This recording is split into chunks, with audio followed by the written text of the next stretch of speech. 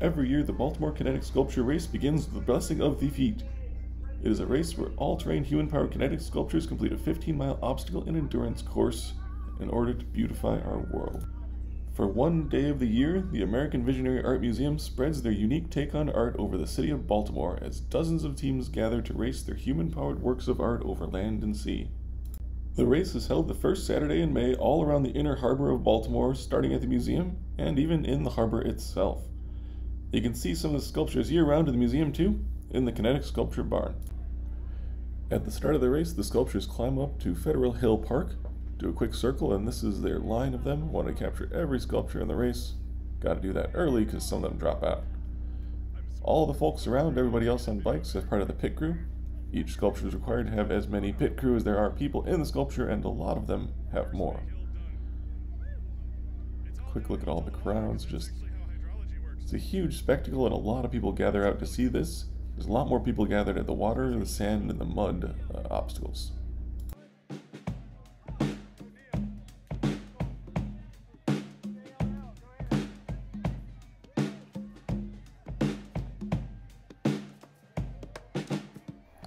Two terms you might be interested in are the ACE Awards. That's for people whose sculpture never needs any help getting into the water, out of the water, over the sand, through the mud. The sculpture pushes through it all. True kinetic masters. There's also a few people in the Bush League.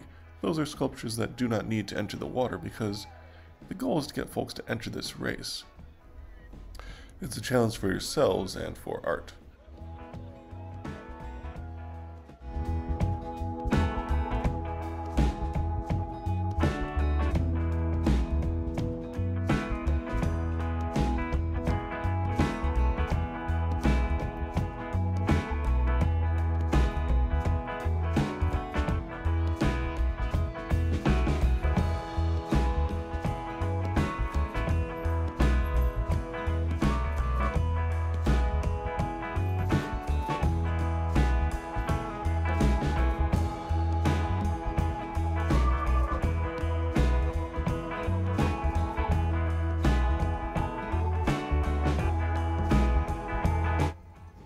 The three main hazards of the Kinetic Sculpture Race are the water hazard, going out into the Chesapeake Bay around the dock under your own power and getting back onto shore.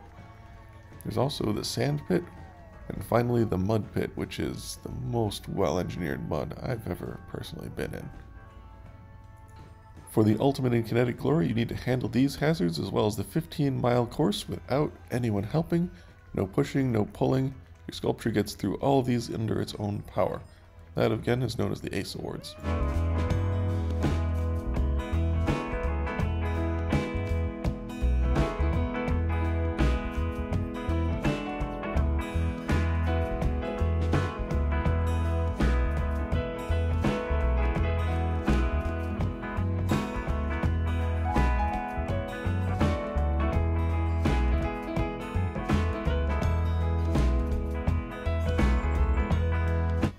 The sculptures on display come for a wide range of different building techniques and different skill levels. Things like the Nanster truck was built from PVC pipe and foam. And you'll notice most are bicycle derived simply because bicycles are a very efficient mode of human-powered transportation. Our own To Be or Not To Be from Nova Labs tried to use every part of Nova Labs, every shop. The metal shop was first, welding the frame together. We actually made several bicycles with a go-kart front end for steering.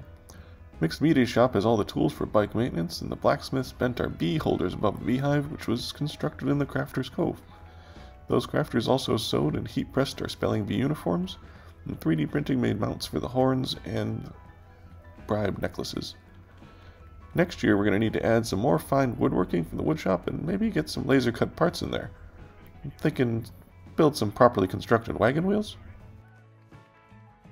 But just to emphasize, if you want to enter this race, you do not need to be a professional of any sort. The whole idea of the American Visionary Art Museum is to bring art to everyday people. Theme of this race, everyday people. At any rate, hope this was informative, and I hope to see you at Baltimore next year.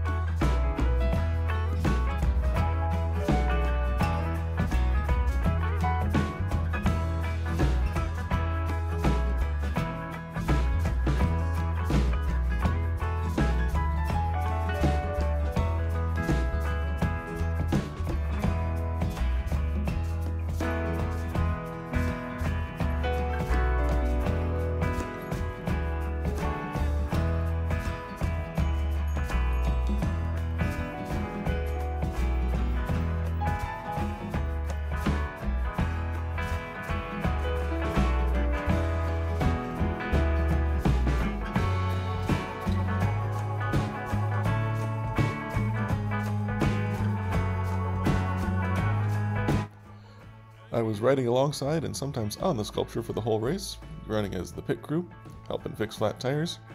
But I wanted you all to see a bit of the energy of this day, so here's Nova Labs bringing it home, completing the race after the 15 miles, the water hazard, the sand pit, the mud pit, and the streets of Baltimore.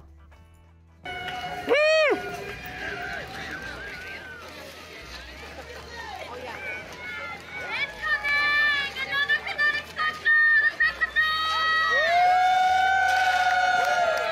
To be or not to be.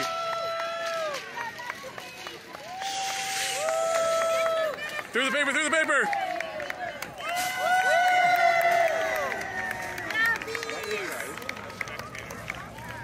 Woo! Go support. Alrighty, we'll get back to printing soon, but thanks for watching, and always, happy printing.